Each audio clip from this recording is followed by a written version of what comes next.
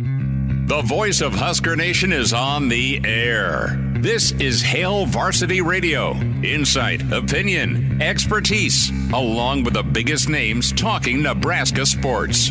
Join in with the show at 402-489-1240 or 1-800-825-5865. Now, here are your hosts, Chris Schmidt and Elijah Herbel. Welcome to it Wednesdays here at Hail Varsity. We're powered by Cornhead Lager. Chris Schmidt, Elijah Herbel. Hope you're doing all right. Hope you had a party at PBA. If you went, if you watched, if you listened, and Nebraska back to their winning ways. That's a couple in a row as they embark on, well, a treacherous stretch, but doable stretch. Plenty of Nebraska basketball to get into. We'll dive into some Husker football recruiting as Nebraska eyeing the quarterback beyond this next season. And we'll talk with Evan Bland about that. Mike Babcock is already in the green room. You say Babbers and poof, he appears. So we'll talk with Mike Babcock here in about 15 minutes. And then a Jock Doc to wind us down. Plenty of room for you at 489-1240, 489-1240, or 800-825-5865. Can email the show, Chris at HailVarsity.com. Different ways to watch and listen. Of course, the Hail Varsity Radio Network. Hail Varsity YouTube can watch the show that way. We have added our friends at 590 on the Twitter feed, so can check out 590 ESPN Omaha, their Twitter handle, KFOR's Twitter handle as well, and then Facebook as well on KFOR, the Hail Varsity Radio Twitter feed. So there's 3 Twitter options for you at HVarsity Radio. Give all a follow. Well, what'd you think? You and I don't have to do a nasty, vicious shot out of a Texas Longhorn coffee cup. I thought you picked that Ohio State would cover. Well, I picked the Nebraska win. Okay. Or did you bring any poison to put in the glass? I'm sure I have some laying around somewhere in here. Well, I just got, he's got empties, he's got half empties. I'll have to do it during a break so you can't find my secret stash. That's in your drawer. I know where it's at. I don't even think I have a stash, actually. No. So Nebraska won. That's big. It didn't look like it early. The story, couple different storylines. One, of course, the Dutchman, Rienk Mast, was incredible. Went off 34-10, 6 of 8 from three-point land. Probably, you could argue, one of the best performances in PBA. When we think back to all-time performances, I always go back to Harold Miner, Baby Jordan, going for 40-plus against Danny in Nebraska. I saw that. That was 92, I think. But Rienk was incredible, and he did it all. He's always been tough. He's been physical, and now he's feeling better. I think that's a big part of it. We'll get a little bit more into Nebraska, but CJ Wilcher's been big, and he showed up huge. And quite honestly, I got to stop and applaud. We'll get to the crop report here in a minute, but I got to applaud Fred Hoiberg. Not just because, hey, they've won a couple. Not just because they're 15-5, the best start since 1991, a historic 3-seed season.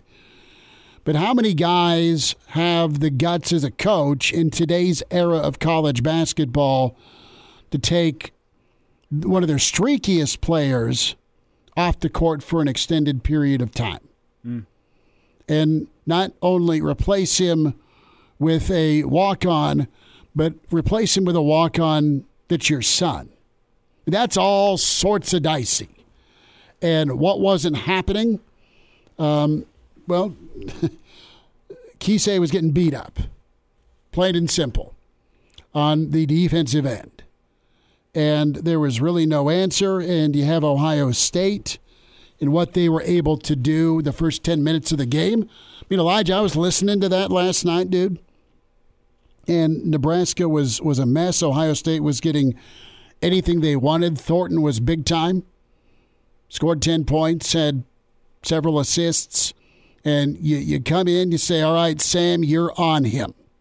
Sam Hoiberg comes in, and we've seen Sam Hoiberg help flip that switch for Nebraska basketball because of his selflessness, but because of his energy, his intensity, his physicality. His defense helped ignite things, dove on the floor. That meant Nebraska woke up and then stepped to the spotlight rink for a couple of back-to-back threes right around under that 5-minute mark. Nebraska never looked back. And then Wilcher, the exclamation point, he comes in second half, gives him more breathing room. Northwestern, you weren't able to get comfortable. Nebraska has shown the ability to get comfortable more times than not. They eventually explode on somebody at PBA. They did that last night as they were up by as many as 18 points. So, gutty win for Nebraska, and they kind of snapped out of it. And Ohio State faded, but a lot of that, to me, was because Nebraska had something to do with it. All the right buttons were pushed.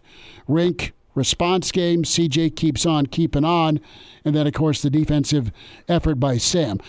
Look, Tominaga is going to be okay. You're going to need him, obviously, offensively. But I was listening to Kent and Jake, and I'll get into the Peacock story in a little bit. But, I mean, you're in a tight game where you're trading baskets, and there was just a little bit of frustration with Kisei not getting any touches, and what's he do? He launches a stupid shot. It's a stupid shot because it doesn't go in. I mean, he was hunting his shot, and, I haven't touched the ball. I need to catch it and shoot it. There's a little bit of that goes on with him, and if he's making them and it's hot, great. But in some of their losses, not just him, but he has been a part of it where he's making a tough decision on offense that doesn't help the situation. And that's just kind of the give and the take I think you have to have with Kisei in that. Well, but good for having him sit. Oh, yeah. And getting the results you need defensively to turn the game. Because, with Kisei, he'll knock down one of those crazy shots you don't think is going to go in, and then the next four are going to go down. Or he'll hit the dagger against Northwestern. He'll hit the dagger. He's the guy you have to have on the floor at times this season, but last night was not a game where you needed him on the floor because of, as you said, what you were getting from CJ and what you were getting from Rienk, especially from behind the arc. I mean, Connor Clark was so close with his CJ Wilcher X factor, and you could still make an argument that if CJ doesn't knock down, I think was it back-to-back shots in the first half? Back-to-back threes comes in and pushes that lead back up to 9. Yep, hits the well, you're talking second half. I'm talking first half whenever Nebraska's down by 10 early in that. CJ comes off the bench, and what does he do? He knocks down his first 2 shots, a mid-range jumper and then a three-pointer, gets PBA right back into it. And the juice. Sparked the offense. I think maybe gave Rienk a little bit of confidence to start knocking down a couple of threes. And then once the juice is behind that Nebraska team, it really didn't matter from that point on. The student section, I think, was a big factor last night in terms of the life that was behind that Nebraska basketball team and the momentum getting away from Ohio State multiple times in that game. The student section really willed that team.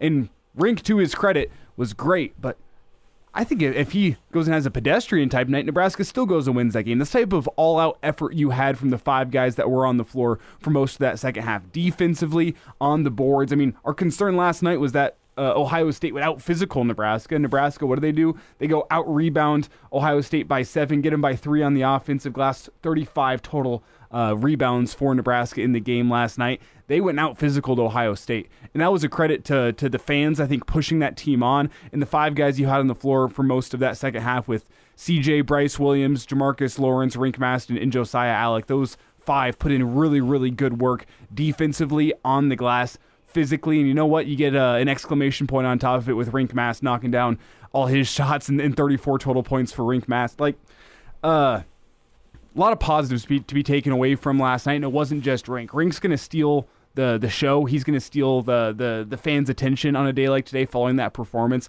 But there was so much more that went into that win last night than just Rienk Mast. Well, it was a breakout, and he's just another weapon you have. I mean, he had come in averaging 6 a game with a boatload of turnovers, shooting, 20%. I mean, he was off. Now, he didn't let it get his hustle or his grit down. He still fought against Rutgers. He still fought against Northwestern.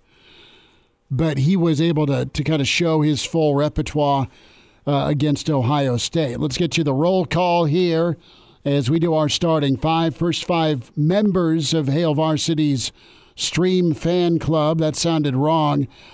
In the stream here, we'll give you a name shout-out. Andrew checks in along with Anthony. They tie. We do not have a photo finish here. Jeff Snitley in at third. Patrick checks in at 4. Brandon 5. And as we roll forward, Alan, a new name in here. Alan, welcome. Eric checks in. Roger says hello. Jeff and Weston also. So thank you much. Anonymous also comes in. You're able to communicate with us via the stream, Hail Varsity YouTube channel, or Twitter at HVarsity Radio. So those are some observations last night. Let us get into kind of the latest from Nebraska from a crop report. Net rankings, Nebraska's already all the way up to 46. They continue to climb. I don't have Ken Palm. Do you have Ken Palm? Net ranking seems to be the one that's become fashionable in recent years, though. Ken Palm's still there, but net ranking is the one that's at the top of the list in terms of metrics. What I've got right now from Lenardi is this. Your first 4 out, Gonzaga, Providence, Colorado, Wake Forest. Your next 4 out, Indiana State, Nevada, Texas, and the University of Florida. The last team out is Gonzaga. Whew. They have made the tournament for 24 straight years, I believe. The last team in, the Fighting Danas of Oregon. And right now with bracketology, Nebraska is an 8 seed. No, 9 seed. Against Seton Hall. Out in Charlotte, North Carolina. Your next 4 for Nebraska. Elijah, would you agree? Pretty vital. Can we fast forward here and split? Does Nebraska need to split with Maryland, with Wisconsin, with Illinois, with Northwestern? That's a big ask. As much as it pains me to say, 1 and 3 just might get be a one, win. but the one's got to be Wisconsin? No, it doesn't have to be Wisconsin, because if you get 1, it either means you got Wisconsin at home or you got a road victory. Either way, that's a win. That might be too downer on this Nebraska basketball team, because I think they're really good, but either way, you'd be getting a major win, either a home win against a top 25, a quad 1 victory, or you're going on the road and getting a victory and kind of getting over that hump, beating the boogie monster, if you will, in terms of the road victory. So I think even 1 and 3 could be seen as a win for this Nebraska basketball team, as disappointing as it feel for the fans, and as disappointing as we'd probably be here talking about it on the show. 1 and 3, I'll lay it out now. How do you look? Would not be a horrible, horrible outcome over the next 4 games. How do you look against Maryland on Saturday? Tough road environment, doable road environment, and I have zero faith. I have zero faith they go win at Maryland. I think Wisconsin, they'll give Wisconsin all the hell they want. Wisconsin's just really, really good. Mm-hmm. I think you could make an argument Nebraska's going to jump their seeding if they get Wisconsin as well, because you have a win over a 1 seed in Purdue. You would have a win over a 2 seed in the Wisconsin Badgers. So the way things shake out right now, you have Kansas State is one of the 4 teams, the last 4 in. You have South Carolina that's in there. They had a big win at home. They blew out Kentucky, kind of similar to what Nebraska did. And as you break it down with the Big Ten, you're just going to get 6 teams in right now. That's Purdue, a 1 seed. That's Wisconsin, a 2 seed. Illinois is currently a 3. Nebraska, a 9. They have Michigan State in, which I don't disagree with, but they have Michigan State as a 7 seed. And their strength of schedule, Northwestern's in. Michigan State, according to Ken Palm, is number 17. I have Ken Palm pulled up. Nebraska's 45. Okay. Michigan State's 17. Northwestern's 10. So you have some margin for error if you're Nebraska, and you can't step on yourself at home against some of these teams you've already beaten, or the get-even games, right? The Rutgers and the Minnesotas that loom. But go get me one, maybe two in your next four. Get a road win and beat Wisconsin at home.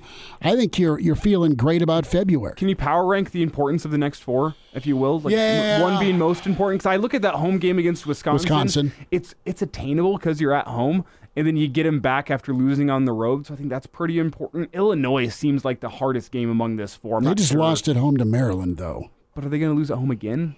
I don't know. Nebraska's played Illinois pretty well. So I think the most important one, I think the biggest wow win would be Illinois on the road because it's a top 10 road win. But I think Wisconsin's more important. I think so because of the seeding and the projection. So give me Wisconsin. I think to get off the schneid and keep this streak going, go get me Sunday or go get me Saturday at Maryland. Is my power ranking second. So Wisconsin 1, get me Maryland 2. For fun, let's throw in Illinois. Northwestern's really good at home. They beat about everybody. Yeah.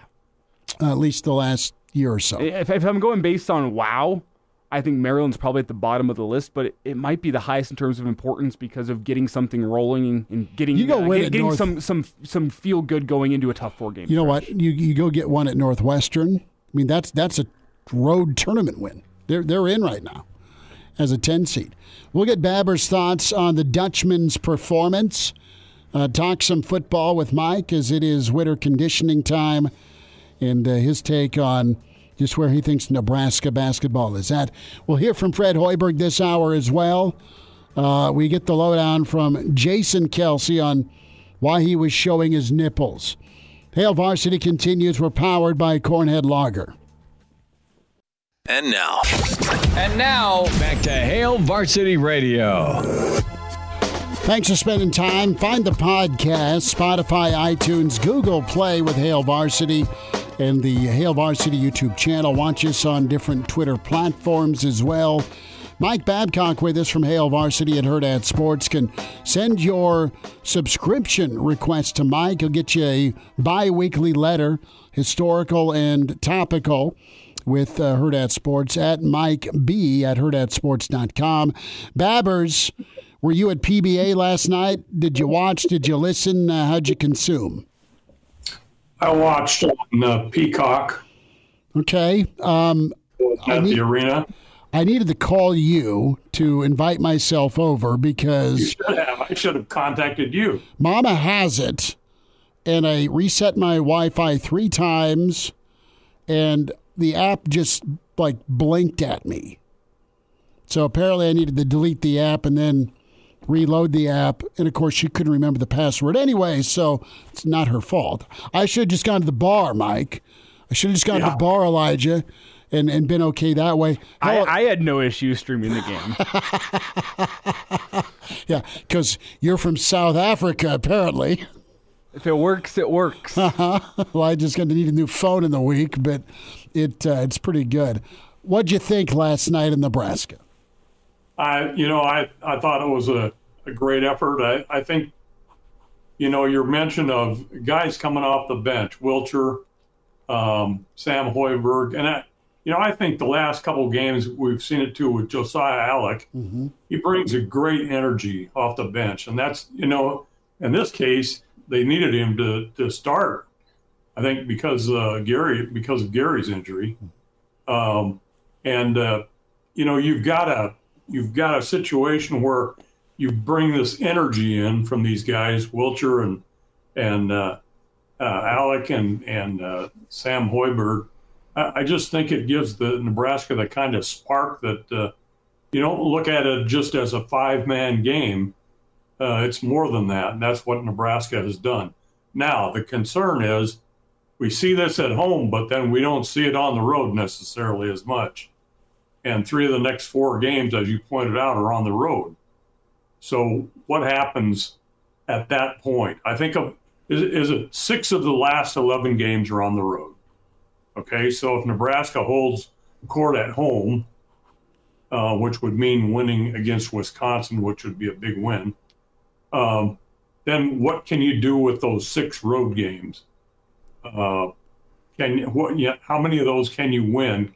Can you win some of those? I mean, do does it become the different team when Nebraska goes on the road again, like we saw specifically at Rutgers and the blowout loss at Iowa? Or is it something that they build the energy from the home wins and can get something done on the road? To me, that's the big question. It's what happens on the road, because we've seen Nebraska at home. We've seen what Nebraska can do at home. Only lost once at home, and that was an embarrassing loss to Creighton, but that was a while ago. So what can they get done on the road? Can they beat Maryland? Can they win at Illinois? Any chance at Northwestern? You mentioned Northwestern's pretty rough at home. And then down the line, they have to go to Ohio State. Michigan, I think, is one of the road games. They're at Illinois. At Illinois, yeah. Northwestern. Those two are coming up. Can't remember what the other one. And then Minnesota comes to Lincoln. So they end with Rutgers. So there's Rutgers in Lincoln. They're at Indiana. They got to go to Hoosier. Yeah, there you go.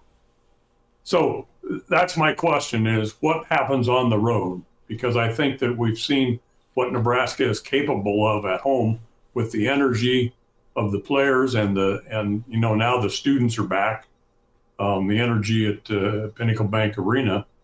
But what happens when they go on the road? I was just dumbfounded by the Rutgers loss. I never thought the Huskers were going to lose that game. Yeah, Mike, it's weird. It almost feels like it's a completely different basketball team when it goes on the road, and that's the case for a lot of teams in the Big Ten, but Nebraska seems to take it to another level in terms of the home and road splits. Obviously, going on the road's tough for any team, but Nebraska makes it look so much more difficult when they go on the road. Can you explain that? Is it as simple as Pinnacle Bank Arena is that tough of a place for road teams to come in and play? Have you heard reports of Nebraska tightening their rims differently than the other gyms in the Big Ten? Well, what's the difference whenever Nebraska goes on the road based on what you've seen? Yeah, that's a great question, and I have no answer, because if I did have an answer, I think I'd contact Fred Hoiberg. I think you'd be the head coach. Here's something that needs to be taken care of.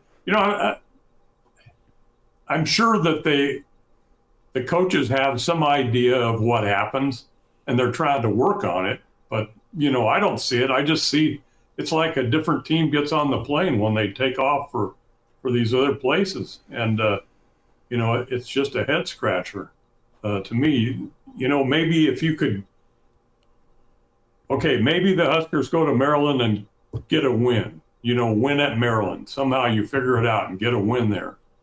Maybe that changes your perspective, because it convinces you that, hey, we can get it done. We can get the job done on the road.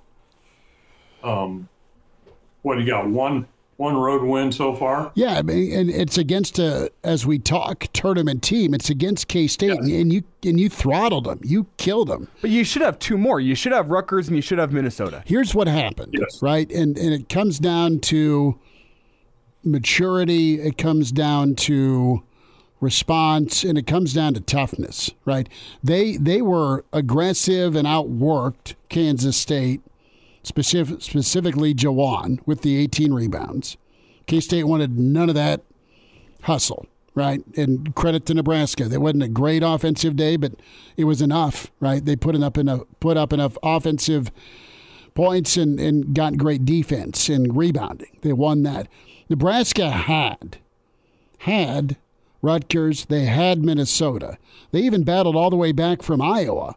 And what Nebraska needs to eliminate or limit when they're on the road, fellas, is these settle moments. They settle for some stupid shots.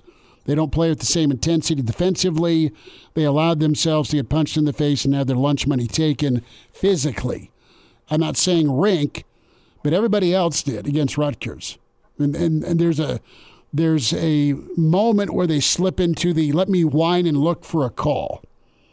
They get rid of that, they can go win some of these road games. They got to be tired of leaving it up to somebody else on their team or wearing a striped shirt with a whistle to make a call for them or to go execute something. So I don't think it's a mental thing. I don't think they need couch time and to do therapy. I think it just kind of comes down to them being finally sick of experiencing a letdown loss. They've had their moments. You're not going to be perfect in the Big Ten on the road, but man, they've really let a couple slip away. They got to be angry about that, I would think. Yeah, that's true. But you mentioned the Minnesota game as one they should have won, but they were coming off that loss to Creighton. I think their heads were still spinning there. They were up what, 15 at half? They were killing them. Yeah. Yeah. I mean, how do these things happen? It's a new night every night, right?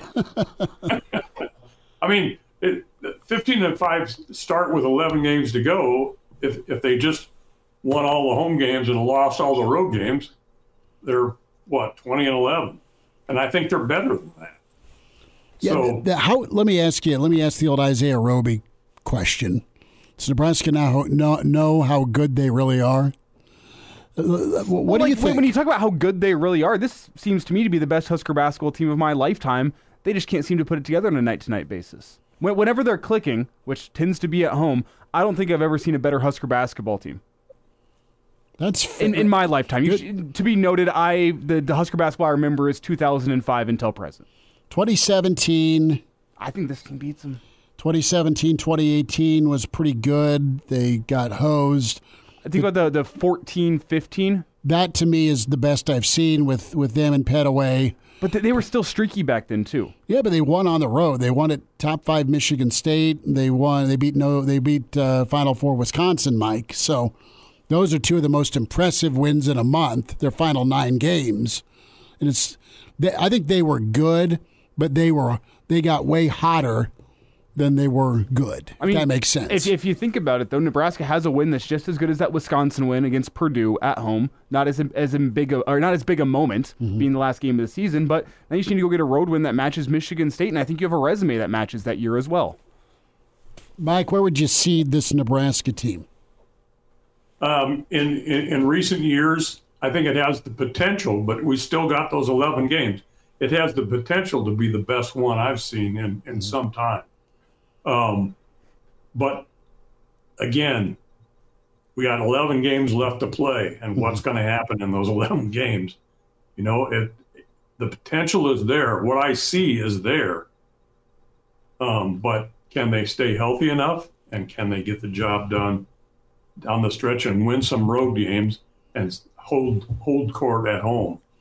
And can they have that potential. And can they limit those frustrating moments? Because while this might be the best team I've seen, it's also, bar none, the most frustrating team. They are maddening. They are maddening at times. Mike, real quick, thoughts on just what's going on with football now, winter conditioning, the importance?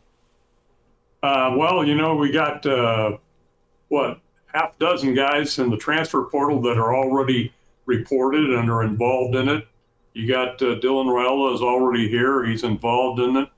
I think there's going to be, I can't remember an off season that quite had this much energy and expectation and, what's it going to look like in the spring? And I bet the spring game's going to be crazy, sell out, kind of a mentality. It won't be sold out probably, but pretty big crowd.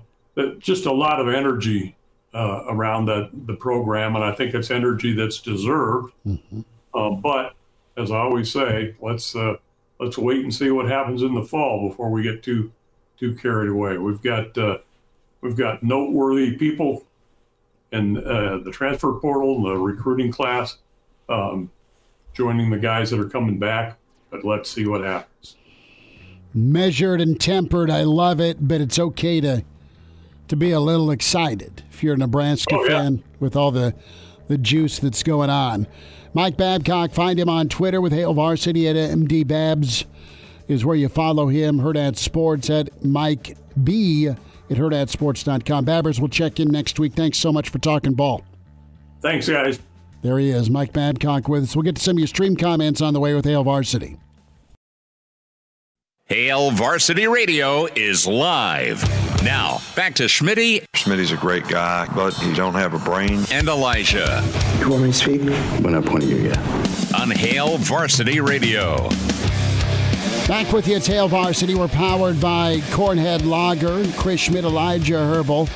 I love your power ranking question on the road, where you put them. If I'm ranking best Nebraska teams I've seen, I'm going 90-91, Tony Farmer. Obviously, that team, the 3-seed team, was just incredible, and they tuned people up. They were great.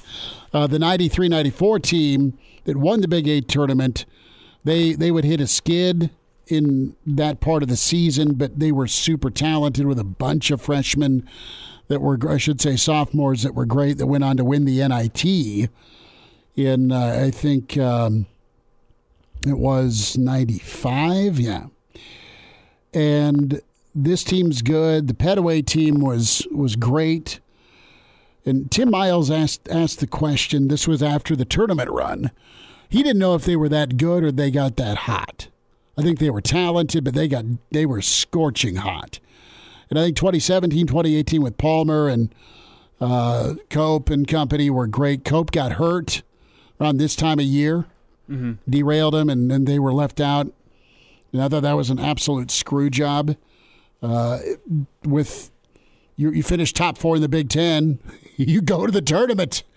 No, they had a bad Big Ten tournament game. I mean, there's some candidates in there because you have 14-15 that made the tourney. That was a damn good team. You laid out the 17-18 squad. I go back to, I think it was 07-08 with Alec Marks, Sec Henry. Who else? Doggenduro was on that team. That was a pretty good squad that year. I think that did a pretty deep run in the NIT, if I remember correctly. 07-08. I could have my years off just, but I know that squad was good. They beat Durant in Texas that year. That was big. The 2010-2011 team. That was Jeter, yeah? Yeah, just missed the NCAA. They were in the NIT, and they got absolutely annihilated. I never forget that game because you turn on the NIT, and Greg Marshall is just putting it on Nebraska and Doc, and there's old T.O. behind Doc with some donor that probably took a jet down to Wichita, and this is what you see in the opening round of the NIT. You're getting beat by 40. There isn't enough booze to sit through one of those beatings. So Anonymous checks in with Nebraska 94 season. 15-6 start. They finish 18-14. 95, you were 15-4. 21-14 the NIT. And then also that 95-96 season, they won the NIT. Now, all that said, that team was too talented. They should have been a 8 seed, and you had the infamous walkout on Danny Nee. Can I add though? I know there's some other ones to get to here with 06. You've been at this spot before, Anonymous. I agree with you, but is it different? Look at the past 4 seasons. Can I throw that out there? And I know that's not the perfect way to quantify this season because it's a different team, but the past 4 seasons, the teams that Fred Hoiberg has constructed have been at their best in February. And that's been to a varying level of success, but I think it's been pretty incontestable. They finished the year better. That the best that Fred Hoiberg's teams have played have been from February 1st on. Mm-hmm. Well, do they have a February surge? That's a great question. Well, but if they have a February surge, you look at the way their schedule wraps up, this could be a team that I understand they have to get over the hump of getting some road losses, but if they hit that surge, there's only 4 or 5 games remaining on the schedule that I go, yeah, okay, you can probably chalk that up as a loss right now, assuming that there's a surge. I look at Illinois, I look at Wisconsin, on the road at Indiana, which I'm not even sure I'm going to chalk that up as a loss, on the road at Ohio State. Like 4 games that I look at and go, that's going to be a tough pull even if you hit a surge. But like, you could really finish, if you finish the year strong, I should say, you could really finish the year strong with the way the schedule sets up. The reality is they are winless on the road in the Big Ten. They are 1 game over 500 in conference play. and nothing is a gimme on the road in college basketball. Nebraska's shown that, but do they end up with a couple of road wins this season to go with a almost perfect home Big Ten record? It's a big ask either way. And from a margin of error standpoint, Elijah, this team feels like right as we talk right now, they'll rebound and have an impressive win or two, or figure it out. They're not going to be perfect. They're going to make you scratch your head a few times, but I think they're able to overcome as they move forward if they get better. If they just have a different 5-minute stretch against these past losses, if they fix that moving forward, they can go get some wins. They're talented enough to do so. They need Juan back. Anonymous says, I just want to be put in a coma. Woke it up when Nebraska either wins a tournament game or preferably up 15 with 30 seconds left. Otherwise, I don't think I can take watching another bubble year. Anonymous does go on to say, though, my own opinion is that we don't fall apart this year and end up with 25 wins and make the Sweet 16. That's lofty. Wow. Saying, but I've been wrong before. There is that PTSD I think you can find 10 wins. With Nebraska. You can find 10 wins on the schedule. In 11 games? Yes. You're good enough to go win 10 of the final 11. Mm-hmm. You're also good enough to go put it all 1 together. You're good. You're also Nebraska where you can go 1-10. You're inconsistent enough, yes. That especially with a couple of injuries. That would be a wheels fall off type scenario. But I don't think they'll fall off. They just got to do me a favor and not be selfish with some shot selection and not be soft in the paint. If they can figure out their road woes, though, and get their road performances closer to their home performances, I think you can look at a slate that finishes up with only a loss at Illinois. And I'm being way too lofty here. I don't think this is actually what happens. But if they get their road performances close to where their home performances are, I think you can find 10 wins remaining on the schedule. It'll be a tough pull, but... Amazing Daniel checks in. That's what's so frustrating. This team is absolutely good enough to make the tournament. So if they don't, we can legitimately be disappointed / angry / sad / whatever. People will be pissed. Well, if they don't make the tourney, I think Fred's gone, right? I don't think so. With how the year started? I don't think so. I think a conversation would be had. Well, sure, but I think Fred has been given some patience by Trev. I think you see it at home for sure. And whether they come back or not, there's a lot of guys on this roster that can come back. So you're not absolutely bare cupboard next year. And I'm not already saying move on to next year. It's okay. No, they need to get to the tournament. But I think people like going to watch Fred's teams. And I don't know and I don't want to get into this because it shouldn't even be within the radar of talking about a coaching change at Nebraska basketball. We're not going down that road because right now the guy's 15-5 and he's a team in the NCAA tournament. Now, Fred's done a hell of a job, and he's pushed the right buttons. We kind of laid out the performance he's getting. We'll wind down hour one. We'll talk some Nebraska football recruiting. The Huskers and their staff busy here in 2024. Hail Varsity continues. Evan Bland on the way. And now, back to Hail Varsity Radio. One final time this hour, it's Hail Varsity. We're powered by Cornhead Lager, Chris Schmidt, Elijah Herbel. Hope you're doing all right. Coming up, we will check in and say hi to Evan Bland. Recruiting aplenty for Nebraska football as offers are out, coaches on the road, and plenty of winter conditioning ongoing. Reminder about your seatbelt. Be sure to keep both hands on the wheel, eyes focused straight ahead. The driver has one job, that's to drive. This message from the NDOT Highway Safety Office.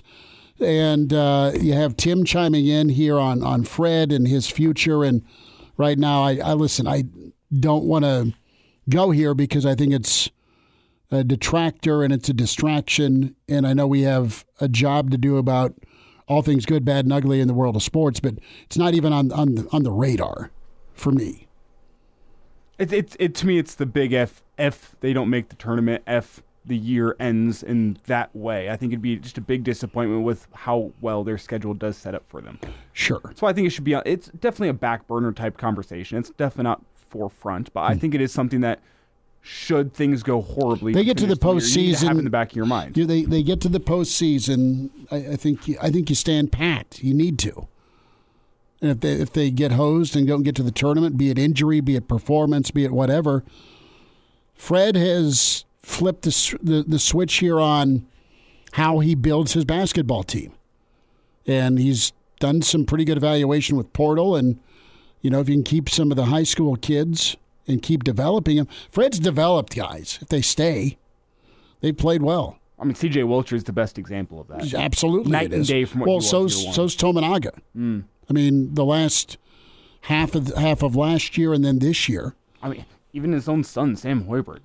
Who would have thought Sam Hoiberg would have been as key a contributor as he actually has ended up being? It's a mentality. You've got some talent, but it's a mentality. Sam Hoiberg, I do want to give a quick shout to him for his defensive performance last night, because 3 years ago, whenever he was a freshman, you thought he was just going to be the feel-good off-the-bench guy, the guy that whenever the games get out of hand and Sam Hoiberg goes up to the scorer's table, the student section goes wild. Wow, he's been a key contributor. That's hats off to him, because he is not the prototypical Division I basketball player based on frame and based on high school experience. No offense to Pius, but did not have the stats in high school or the frame that would lead you to believe he'd be a solid Division I Power 5 contributor. So hats off to him for the work he's put in. Well, dude's a Hoiberg. He can ball. I'm glad they brought him on. Honestly, it wasn't this situation where, well, we're going to bring my kid. No, I mean, if he's going to wear a jersey, he's going to do something and contribute. And he has. So he's contributed a hell of a lot more than a lot of scholarship players a lot of places in the country. He has been arguably a high candidate for MVP. For me, I mean, Gary's the barometer, Sam's the heart. He's a spark plug. He is the juice off the bench for sure. This isn't back pats and, hey, let's jump on the bandwagon. We've kind of been consistent with our take on Sam Hoiberg all year. We've been consistent with our take on Gary all year. We've been consistent with, how nice of a weapon Tominaga is. But if you're not getting the job done defensively, dude, go watch. And you bring in Sam. That was good. And good for Rienk, man. He's been through hell and back with that knee and struggling offensively. Great breakout ball game for the Dutchman.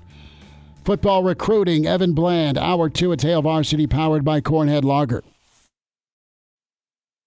The voice of Husker Nation is on the air. This is Hail Varsity Radio. Insight, opinion, expertise, along with the biggest names talking Nebraska sports. Join in with the show at 402-489-1240 or 1-800-825-5865. Now, here are your hosts, Chris Schmidt and Elijah Herbel. Back with you at Hour 2. It's Hail Varsity. We're powered by Cornhead Lager. Chris Schmidt, Elijah Herbel. Hope you do it all right. Can find us many different ways on the Hail Varsity Radio Network. Can find us on Hail Varsity YouTube. Subscribe to that. Tell a friend. Give us a thumbs up. Some Twitter platforms. The Hail Varsity Radio Twitter feed at HVarsity Radio. Our friends at ESPN Omaha 590 on Twitter. KFOR on Twitter. Facebook. And wherever you just want to check us out. And the podcast, Spotify, iTunes, Google Play. Get that downloaded and give us a rating. Got to answer this before we get to Evan Bland. Dion checks in. So would Nebraska basketball lose on the road to Norfolk Catholic? That depends. Is Kevin Raymaker playing in the paint? In the paint. That is someone I don't mess with ever. We say hi to Evan Bland, Omaha World Herald. And as I look at it now, Norfolk Catholic has been good at home this year. Very much. 8-6 overall. Haven't got a chance to see them this year, but their roster looks somewhat imposing. I think Nebraska could get them, though. We'll see. That's no offense to Norfolk. Evan, what do you think? Nebraska basketball on the road v. Norfolk Catholic. Is it going to be a tough night for the Big Red?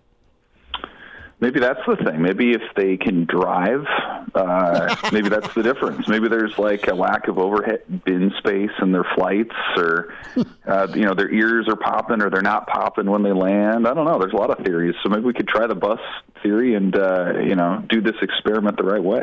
That sounds good. We'll get to Evan's basketball thoughts in a moment, but give me a energy rating for the football offseason, 1 out of 10. What's the energy you're kind of feeling from your readers and followers about this Nebraska football offseason? Well, for the last 6 weeks, it's been really high. I mean, for obvious reasons, with Dylan Raiola committing, with transfer portal humming, I think finally it's starting to ebb, maybe just a little bit, and you probably can credit Nebraska basketball for some of that. You can credit just the start of classes at UNL, and the early enrollees are on campus, so they're all behind the scenes with the returning players and going through mat drills and putting in that work. So, I think the next couple of months will be about as quiet as you could probably expect. Maybe a little bit of action here still before the traditional signing day in a couple of weeks.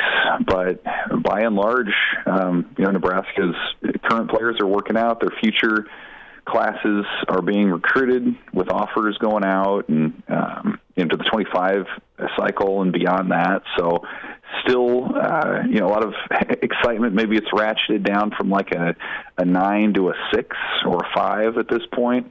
But, people are absolutely still interested. I'm still interested. And, it's going to be a long 2 months until we get to spring ball. Well, it's interesting, Evan, because for us, the media and the fans, this is the slow time of year covering Husker football. They're just going and working out. They got their early morning mat drills.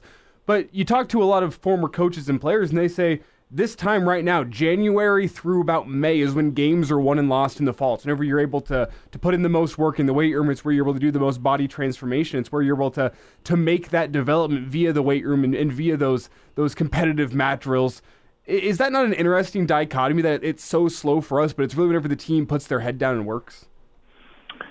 Yeah, I mean, you think about just the nature of college football, college athletics now, like with so much roster turnover that's just inherent in college sports now, like that. This is that time when it's all the things that you talked about with conditioning and technique and improving your body, but it's also that time when guys get to know each other in like a lower pressure environment. Like you always hear coaches talk about like the bond of shared adversity, and there's no way to get to know somebody from halfway across the country than when you're up at 6 a.m. and going through some tough physical challenges or some team competitions in the weight room or whatever it might be. So yeah, like this is when chemistry happens. This is when those relationships are built. This is when you build that trust that may show up in a game in October because they were able to have that interaction now in January. So like these are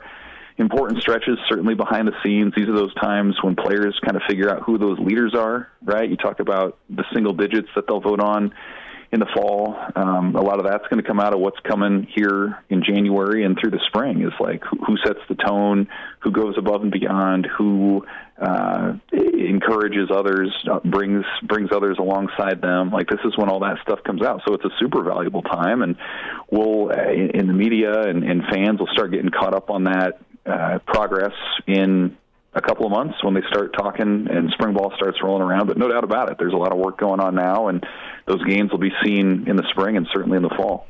Evan Bland with us from the Omaha World Herald. Husker football offseason at Evan Bland, OWH is where you find him on Twitter.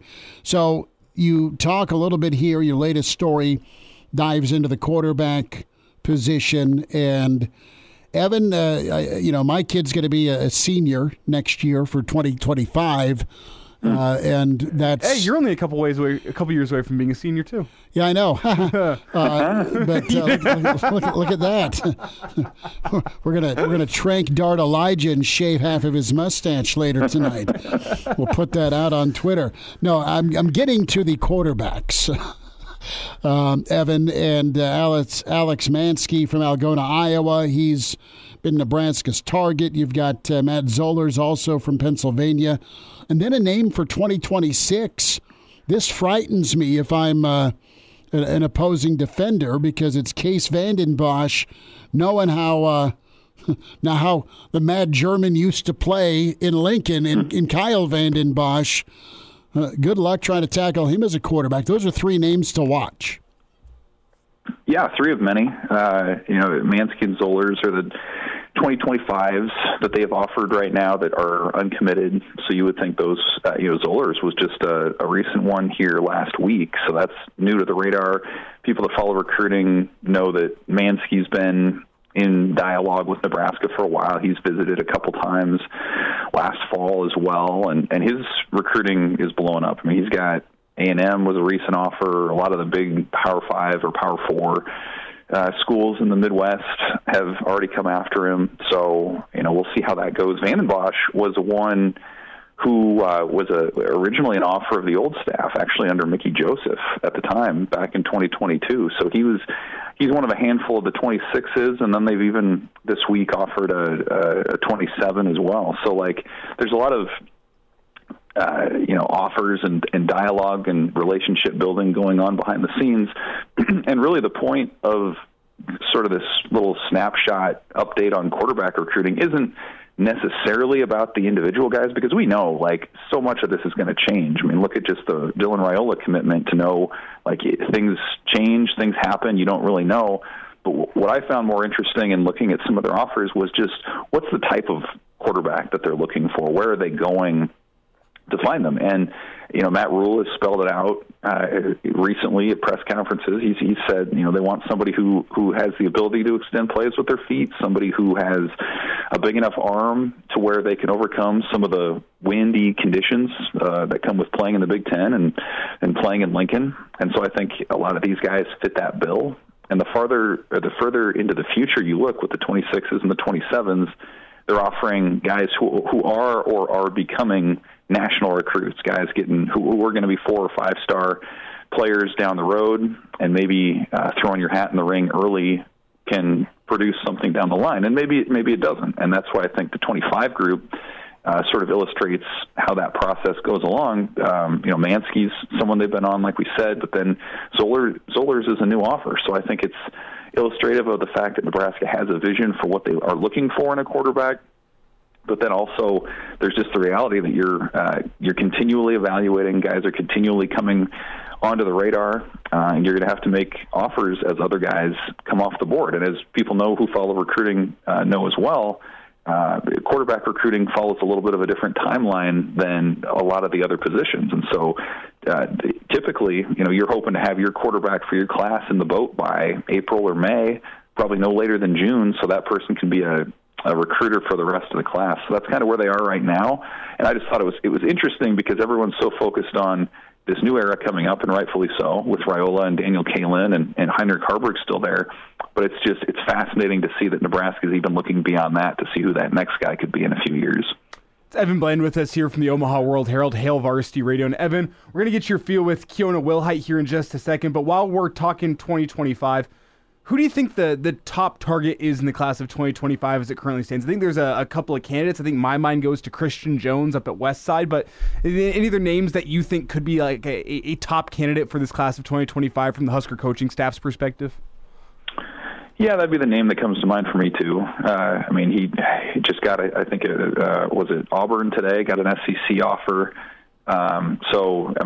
He's officially, if he wasn't before, he's officially a national recruit with the SEC coming in, and this is the time. And this has been well documented in recent years. Omaha has become a bigger recruiting hotbed over the last 5 or 6 years than it ever was. And part of that's because of the development of outside academies. Part of that's the quality of the coaching. And then part of that's technology, too, and just the accessibility of huddle film and technology that would just say, or make it easier for people in other regions to say, hey, yeah, there's a lot of talent in Nebraska and in particular in the Omaha metro area. So, yeah, I think Christian Jones is a good example of one. there are a number of them in Nebraska, and I think it's always a fascinating place to start because you think through the years when Nebraska has been rolling, they've hit the Omaha Metro well. When they haven't been rolling, those guys have gone elsewhere, or they were under-recruited or unnoticed or whatever. And it does feel like I think they have 8 offers out right now to in-state kids in particular. It's something that's clearly been a priority of Matt Rule and his staff.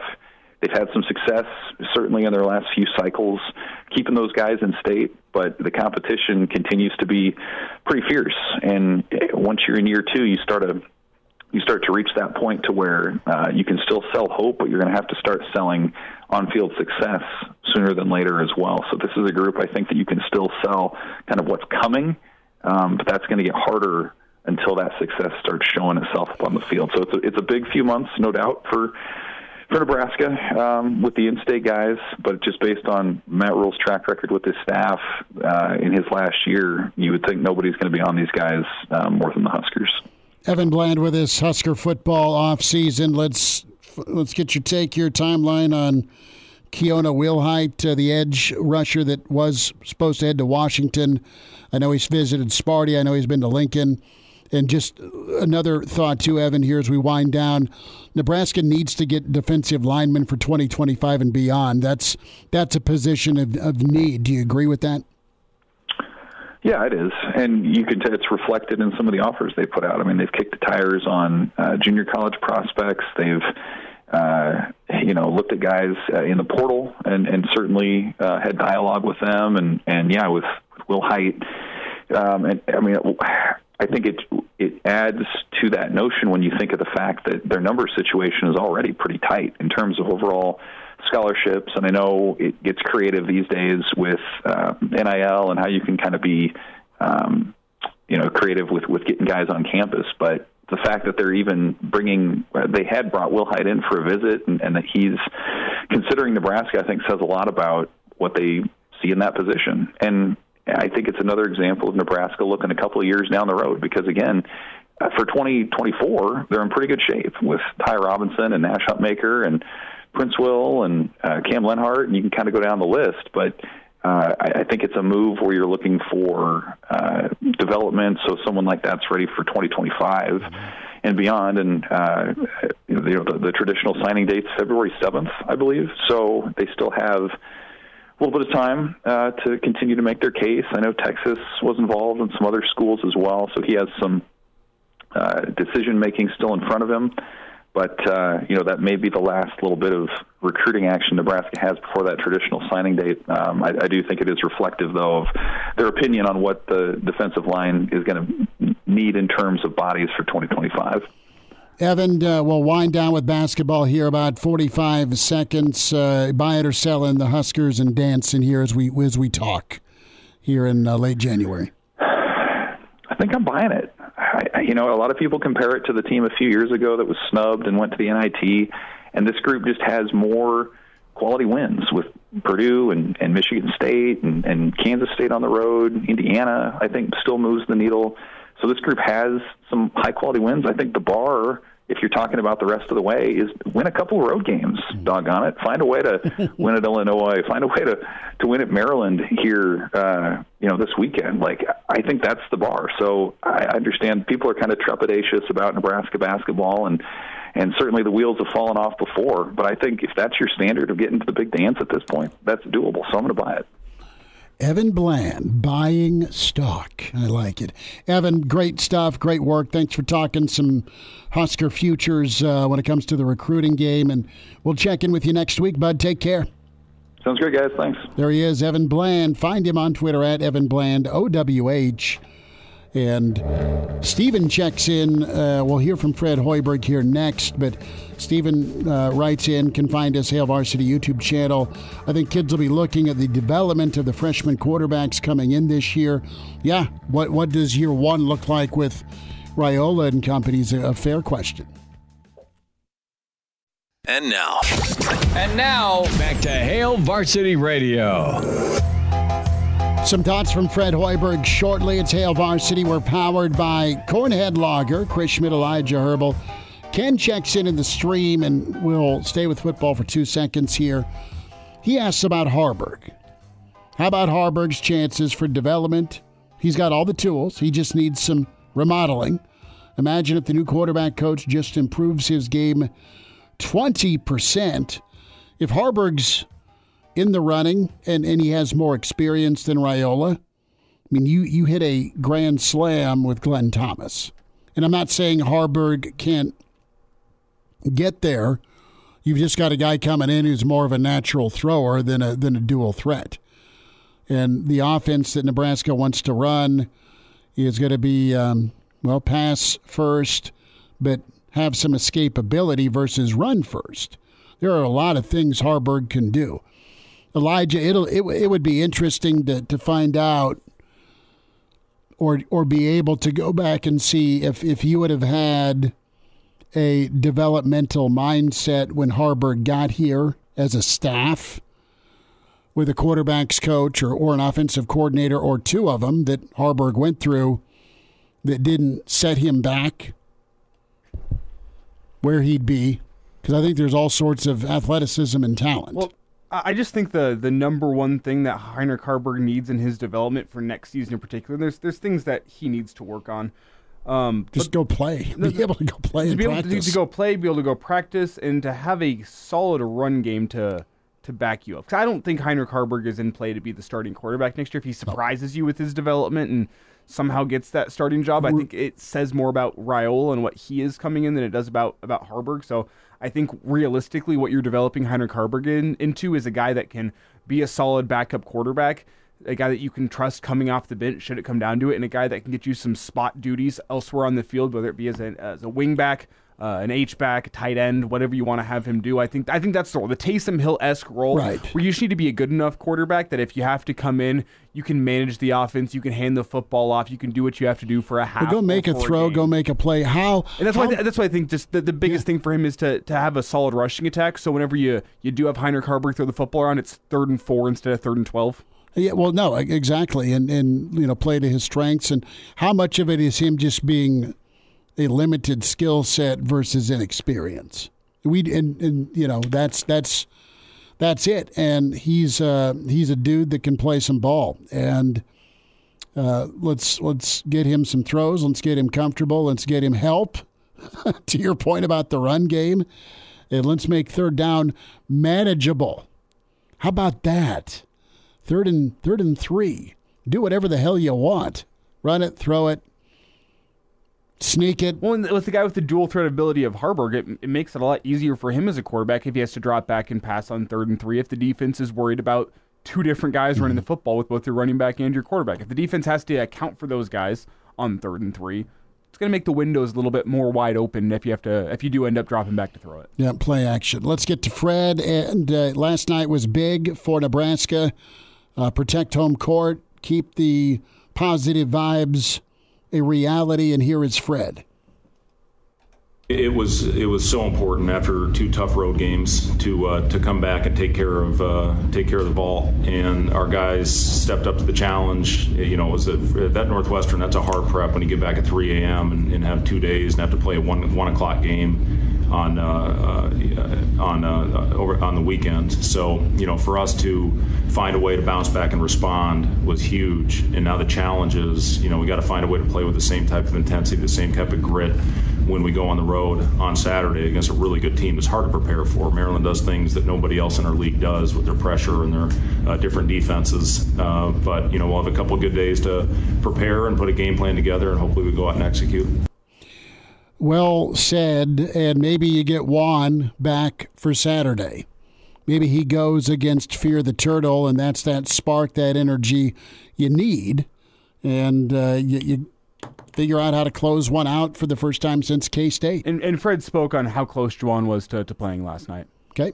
He was close. He thought about it, and he just didn't have the confidence at this point to push off. He had a couple good days of workouts, but we really wanted to take a smart long-term approach on this. We've got double-digit games left, and we didn't want him to go out there and aggravate it and affect him for the rest of the season. The reality too is Ohio State got Dutch ovened. Elijah. That's one way to put it. They got smoked.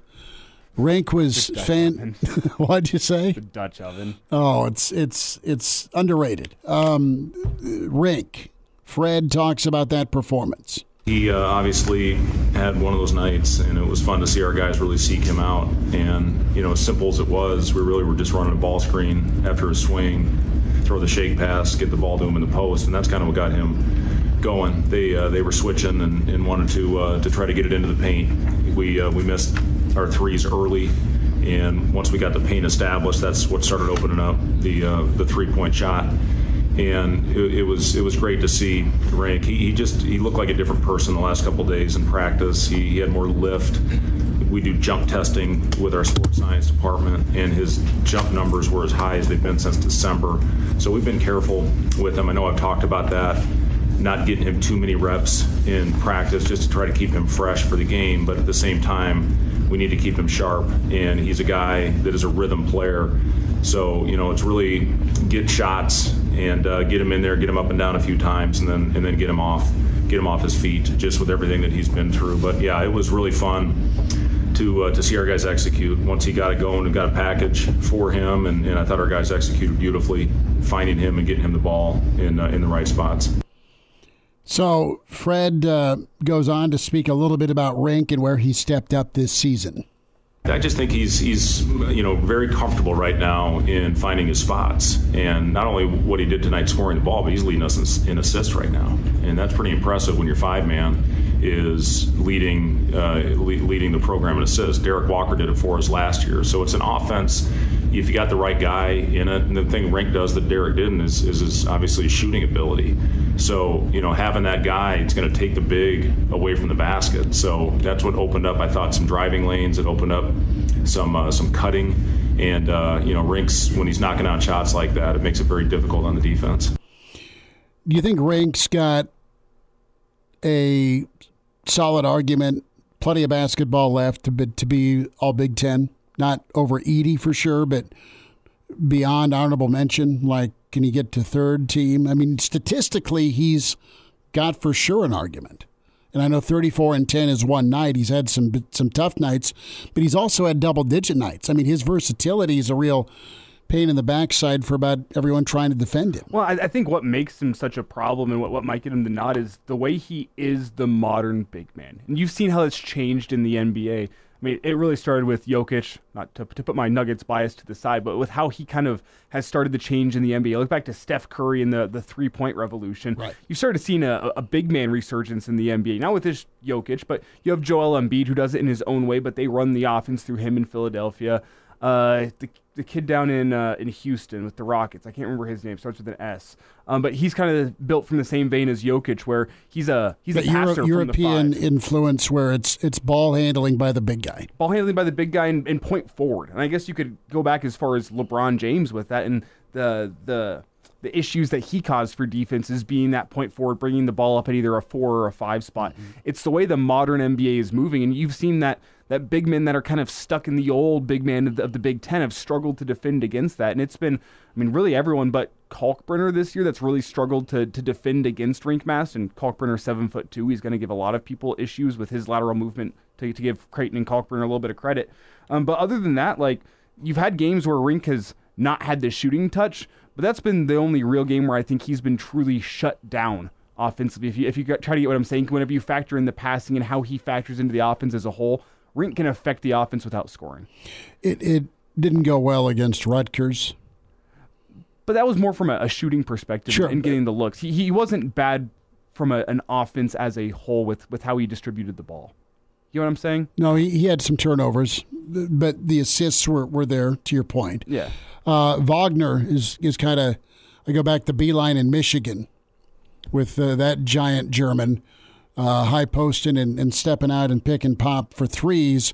Nebraska has that. I mean, think about a ball game where you've got Tominaga that's on, Wilcher that's on, and Rienk. I mean, all three from downtown. Last thought here from Fred. He talked a little bit here about Sam's defensive performance. Thornton, he does such a good job using his body. He's a big, strong, physical guard, and he really does a good job creating space with his physicality. And I thought Sam did a better job than we were doing early as far as staying down and making him shoot through the goalposts. Obviously Sam didn't have great length, but he did a good job keeping his chest, staying chest to chest. And, once we got it going, I think CJ, the other thing, when they cut it to 3, CJ hit back-to-back threes, which were enormous to build that thing back up to 9. And then I thought our guys did a good job executing. The other guy I want to point out, Jamarcus, he didn't have a great shooting night, but he goes out there with 6 assists and 1 turnover. That's huge. That's growth. We did a better job playing off 2 feet, playing with 2 hands, 2 feet. When we did play with 1, it wasn't very pretty, but 19 assists to 6 turnovers. That was another big factor today after the last couple of games turning it over too much. Good work. Second to last thought, here is Fred on the team performance. I thought it started in the first half. I thought we did a good job first to the floor, and we got a couple 50-50 balls, and we talked about it in the locker room. The more physical team is going to have a great chance to win this game, and Chris Holtman does a great job. Those guys are physical. They guard. They're tough, and we talked about they had Rutgers-like physicality, and obviously we got dominated from a physical standpoint in that game. And we talked about it against Northwestern. You win the glass, you're going to have a great chance to win. We said the same thing tonight, and I think it was 35-28 at the end of the day. And when you do that, you're going to give yourself a really good chance. And guys got it going. And I told them in the locker room, the beauty of this team is it's not going to be the same guy every night. Casey didn't have it going tonight. CJ came off, and he was phenomenal. Sam, I thought, gave us really good minutes. I thought the game flipped with Sam's energy off the bench. Eli gave us great minutes off the bench as well, and he was a big part of those runs that we made out there in the floor. And I think Sam was a plus 23, for us as well. So, guys just continued to go out there, and I thought it was a full team effort. And Josiah, just, the energy he provides for our team. He gave the post-game speech after the game, and I had to give him the hook to get him off of there. But, listen, it was a fun game. And here's the other thing. Our guys, I thought, did a great job responding to adversity. We get down 9 in that first half. There was no panic. Everybody kept their poise. And then we went out and finally started getting stops. They hit shots early, I think their first 4 or 5. And then we, forced them to miss a few, and that's what got us out in transition, and that's what got us confident. Good one for Nebraska against a talented Ohio State team. Hail Varsity continues. We're powered by Cornhead Lager. And now, back to Hail Varsity Radio.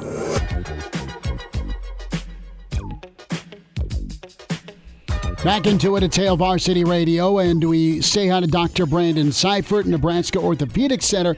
A Jock Doc Wednesday. It is down to the Final 4 in the NFL. Dr. Brandon, 49ers have been incredible. Deebo Samuel, no practice as we talk today. But at least, hey, it's not a fractured shoulder. Let's talk a little bit about some of the ailments Deebo's dealing with and just how you go from sore shoulder to fractured shoulder. Yeah, absolutely. So you look at him, and again, we start speculating a bit here on what kind of injuries could be involved with this. So they did some scans. I'm assuming part of that was an MRI. Found out that he didn't have a fracture. I think they were concerned about potentially a fracture of the socket, which is called the glenoid. But, as we review anatomy in the shoulder, we've talked about these before. Shoulder, of course, is a ball and socket joint. On the socket side, there's a ring structure that sits around that called the labrum. We discussed that before. So suspicions are here with this type of injury, kind of looking at his mechanism, probably had an event here where that ball portion probably slid up on top of that labrum, maybe stretched a little bit of the labrum, maybe some tiny tearing in that labrum. That'd be probably the most common thing we would see here. Obviously, with the contact and the move that he had, there's even an opportunity here for whether it be like a rotator cuff injury, that's the muscular portions that surround the shoulder, versus even like maybe a biceps tendon injury. The biceps tendon, one of them, attaches inside the shoulder joint. Those would be kind of the 3 main things we would be talking about if we're dealing more with a soft tissue injury, which in this scenario is pretty common. The last thing there, obviously they're concerned about, shoulder fracture. There is a chance here that ball portion really kind of slammed hard into the socket of the glenoid. You can also get a thing called a chondral contusion, which is essentially kind of a deep bone bruise, kind of a bruise in the bone underneath the cartilage. that also is a possibility here. Again, we're speculating some with these things. Well, I look at his injury history, and, the Niners are just a totally different team without him, Dr. Brandon. And he missed 2 games this year and the bye week with that left shoulder. He had a microfracture. Tell us a little bit about the microfracture and how maybe that still is lingering perhaps here with this discomfort. Yeah, absolutely. And so, those things do take a while to heal. Anytime you get that, basically the bone that's kind of underneath the cartilage, anytime that gets really irritated, whether it be from a procedure or from an injury of sorts, it takes a long time for that kind of bony portion to essentially recover. You just kind of have this deep, achy bone pain for a while. Obviously, you keep having trauma to the area, and that just further kind of flares that up, which is probably a combo of those 2 things for him. It's not uncommon to have these microfracture procedures where that bone under the cartilage gets irritated, and these can be really sore for even in young people that heal these fast for 4, 6, 8 months. And so we're probably still in that scenario with him. It's Dr. Brandon Seifert with us here at Jock Doc Wednesday on Hail Varsity Radio. And Dr. Brandon, what I'm trying to do right now is sift through some of the reports we're getting from the 49ers. A team source told Adam Schefter they consider Deebo Samuel a 50-50 chance to play. And I'm trying to figure out if that's gamesmanship. What are the dangers, obviously not knowing exactly what this shoulder injury is, of Deebo giving it a go on Sunday? We know there's some pain management strategies that are in use in the NFL, especially in a week like Conference Championship week. So I want to get your thoughts on what the danger of him playing could be on Sunday, because I see that 50-50 comment, and if it's just a pain thing, you would think that Deebo would try to give it a go. Yeah, absolutely. So there's always kind of 2 big factors there when you're looking at what we call kind of an aggressive return, when you haven't fully recovered, but have you recovered enough to play? The main thing is full strength, full motion is kind of a rule that we always have. If you can get to that point, or at least close to it, you can protect yourself. And that's the first question, is can you protect yourself?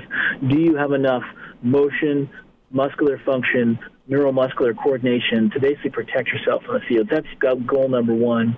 And then you move into goal number 2, which is, okay, structurally, do you have enough of that kind of injured structure left to prevent, further further damage to the area? Let's say, for example, he had this event happen where maybe this was an instability event where that shoulder popped out. We don't know that, but let's say that's what it is.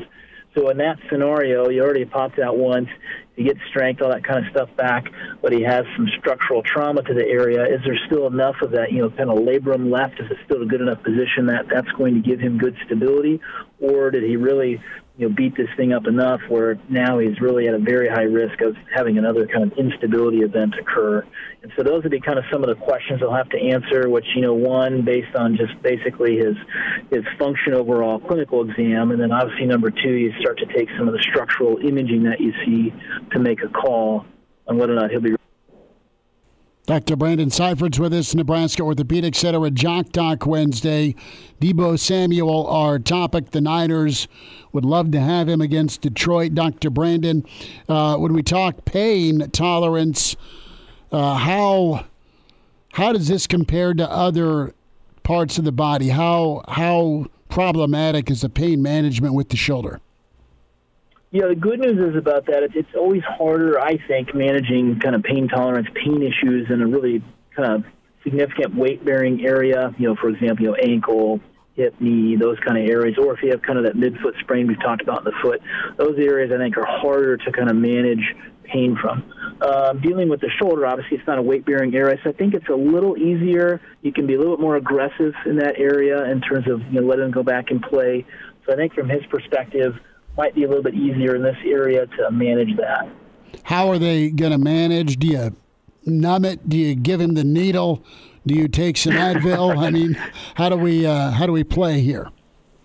Yeah, exactly. So that's always that big question. Do you bring out the needle and go? I would think in this scenario, probably not the best way to go. I would probably say I wouldn't lean towards that. But this is probably an area where you could think about a strong anti-inflammatory. I don't know what the most recent kind of league policy is on, some of those really high-level anti-inflammatories, like, for example, a Toradol shot or like a Cataflam type, really high-level anti-inflammatory that can be kind of tough in your system. But that might be an option. I don't know what the rules are on that. We tend not to use those just because it's really hard on your kidneys, and then you take somebody playing sports and they're already dehydrated. kind of a tough scenario to be in. So that's something they'll probably think about. Injection-wise, I'd probably say no. Icing is obviously there, but it really just kind of boils down to try to minimize the amount of hits you're taking to that area and just kind of getting through it. Dr. Brandon, I want to get your thoughts. Do you have any personal experience here? I feel bad for the team doctors that should they have to tell Deebo he can't play on Sunday, just what that experience is going to be like. I want to get your personal history. Have you ever had to tell an athlete that they can't play despite how much they want to go play? Yeah, it's hard. Usually after you have a long conversation with them about kind of risk benefits, I would say 99% of the time they're on the same page where you're at. Where we do struggle some are like concussions. That would be the one area which obviously there's no budging on that. You're just not going to go back and play. But I do have some that will fight us. Some like, and I feel fine even though they failed tests and they're obviously not going back out. That'd be the time you see me hanging onto their helmet, standing on the sidelines, and them trying to get it back from me. Outside of that, we've had a couple, but usually if it boils down to this is an injury that not the most drastic thing in the world if you go back and play, but maybe not advisable, then we'll just have a risk-benefit discussion, and parents may come in or agent may come in, and we'll talk about, hey, look, here's what can happen. If it's me, I wouldn't recommend it. However, it's not black and white that you couldn't play, and so that's where we'll make just kind of a decision together and say, hey, if you want to take this risk, you can do it. Well, Dr. Brandon, something tells me if it comes down to it, Deebo will be playing on Sunday. Yeah, I think so. Yep, I think you're probably correct there. Dr. Brandon Seifert with us, Nebraska Orthopedic Center at Jock Doc Wednesday. Deebo Samuel, our topic. Dr. Brandon, take care. We'll check in again next week. Okay, fellas. Hey, you guys take care. And now, back to Hail Varsity Radio. One final time, it's Hail Varsity. We're powered by Cornhead Lager, Schmidt and Elijah Herbel. Podcast, Spotify, iTunes, Google Play, where you can download and subscribe to Hail Varsity. Get us on the YouTube channel or the different Twitter/X platforms, KFOR, ESPN Omaha, and yes, the Hail Varsity Radio Twitter feed at HVarsity Radio. So Jim Harbaugh, per Adam Schefter, is off to the Chargers. This coming down here, what did you say about 5 minutes ago, Elijah? Mm-hmm.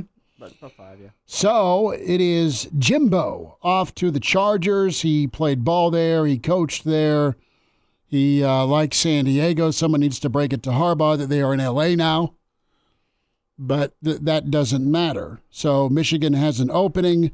Question here is, does Jesse Minter come with him as defensive coordinator to the AFC West? If you're Ernest Hausman, yeah, you got a ring. If you're Ernest Hausman, he did a hell of a job playing for Michigan last year as a backup linebacker.